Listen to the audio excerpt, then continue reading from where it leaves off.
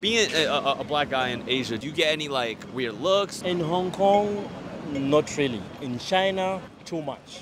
Too much. It's unbearable. What do they do to you in China? They try to rub your skin in China? They're trying to clean it.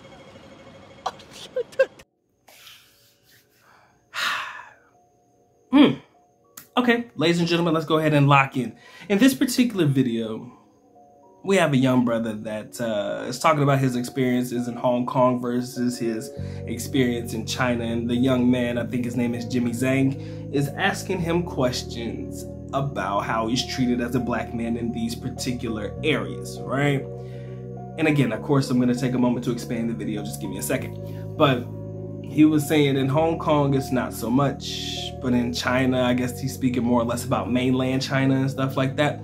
He said everybody is just, you know, it's seemingly doing some really probably not so cool things in his mind, right? Trying to rub his skin off to see if they can clean it type shit. And yes, I could honestly understand that if I was a black man in China and they did some shit like that to me, I'd probably feel away. Not like I'm gonna do anything crazy, because that's just not who I am and that's just not my energy. And I, as a foreign man, don't matter where I'm from in the world, have to understand that in different cultures, when they're not used to seeing people like me and shit like that, you have to understand that they're gonna act crazy. I've seen plenty of videos on YouTube where young black women traveling to China and, you know, their hair, they have dreadlocks, you know, people walking up and touching their dreadlocks. I mean, my wife goes ape shit crazy if I try to touch her hair, okay? I don't know what it is. She's like, don't touch it, right? It's like that, right? Don't fucking touch my hair.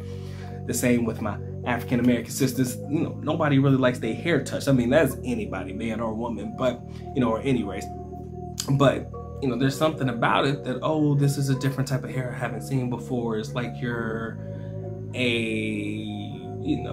an odyssey or some shit. Like you're just different, like, but not in the great way, but in a weird way. Like people are trying to treat you like you're some fucking main attraction at a circus event or something like that. It's wild. And I've seen it in videos. They just stand and stare. Like, you know, here in the United States, somebody stare at you, you better square up, right? You better throw hands because, yo, what you looking at, right? I understand that's probably like a black thing, but neither here nor there. It's weird when somebody stares at you, right? But again, understanding that you're in a foreign country, understanding that, you know, you're dealing with a different group of individuals, you know, you got to understand that you're going to be treated differently, right? It comes with the territory. To expand on that, going to the Philippines, being black is a dime a dozen. Now, back in the day when I first got there, it was a unique thing. Like when I first arrived in 2005. First time I visited, 2005. Went to live there in 2006, right?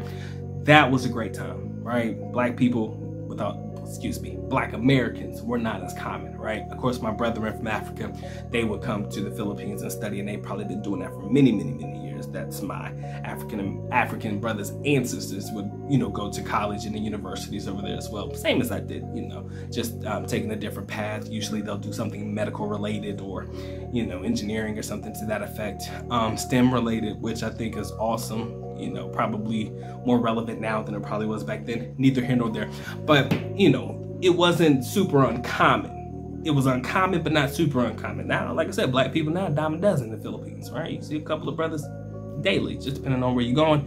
Not as many of us are traveling. Let's keep it real. Try to boost that up. But, you know, there are some. Then again, you got some that are coming from the not so prominent groups of individuals representing the United States, the Poogs and the Ray Ray. You already know what it is. You know, some of them do happen to trickle in and, you know, infiltrate from time to time, but that's neither here nor there. But in China, it's a little different. I don't really think there's a lot of, unless it's for work, right? You know, you can do pretty good doing online teaching or teaching at the US schools in China and stuff like that. I've even looked at a couple of jobs about teaching English. Long time ago, before I got to where I am right now, a long time ago, I was considering it. But it's the fact that, you know, being black and being treated differently, it's just weird. You would think 2023, man, damn, they ain't seen a black face before. It's kind of the vibe you get, like, God dang, you ain't seen black people before. In the Philippines, it's a little bit different because, of course, Filipinos have black in their history. Shout out to my boy Mike. He did a video on that one. If you haven't seen it, you should check it out. But, you know, I guess because the Chinese don't have black in their history. This is just something that's new to them, right? Now, I'm not going to sit there and tell you that you can't get play, all right? Or you're not going to get girls and stuff because you're black in China. But I would also be remiss if I didn't tell you that it may be a little bit difficult than probably in other countries like Thailand, Philippines, and of course your Brazils and stuff like that. Wherein there are dark-skinned individuals, right? Because if you think about it, there are Morena, Filipinas, you know, you'll see some dark-skinned Thai women, you'll see dark-skinned women in Brazil and Colombia and stuff like that. But it's very rare that you see a dark-skinned Chinese person. Like, maybe it's because I haven't been there, maybe I'm just looking in the wrong places, but it's rare. I think even if I haven't been to the country, it's rare that you come across a dark-skinned Chinese person. So I guess if you come into the country and your skin color is, you know, my complexion, you know, that dark, that chocolate, right? You know, people are gonna react differently, right? Like, oh my God, what is this? Who is he? Where is he from?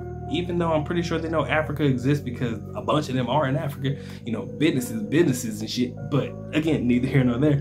You know, I guess it's just different for the local and the native people of China. But in most other countries, black people have become a dime a dozen, which is cool, man. I mean, we fit in, we get in where we fit in, we have fun and stuff like that. I think that it would probably be awkward for me to go to China. Like, I guess he's speaking more or less, like I said, the mainland, but Hong Kong and the Macau area. I would love to go there, but I know for a fact Macau is effing expensive. It's like the Las Vegas of China. Well, Hong Kong is China technically, but not technically because they're in the same area, but Hong Kong's got its own currency. China has its own currency. It's crazy. But, you know, it's kind of like Las Vegas because they got their own Wynn, Macau and shit like that. So it's definitely a whole vibe and it's definitely gonna cost you. But, you know, maybe one day we'll go. Just for the shits and gigs, man. Just for the kicks. All right, but that's just my talk, man. I'm curious to know if you've been in China yourself. Let me know what you guys think. Do you feel like they really do treat like all black people like that? Maybe this was an isolated incident with this brother. I don't know. I'm really not believing that it was an isolated incident, but you know, who knows? Maybe it was. Right? If you got if you have stories to share, you care to share, man, let me know in the comment section below, man. It's been a good doc. Y'all know what time it is, man. Time for a good doc to go and get to getting. Y'all take care and y'all stay blessed, bro. Doc is out.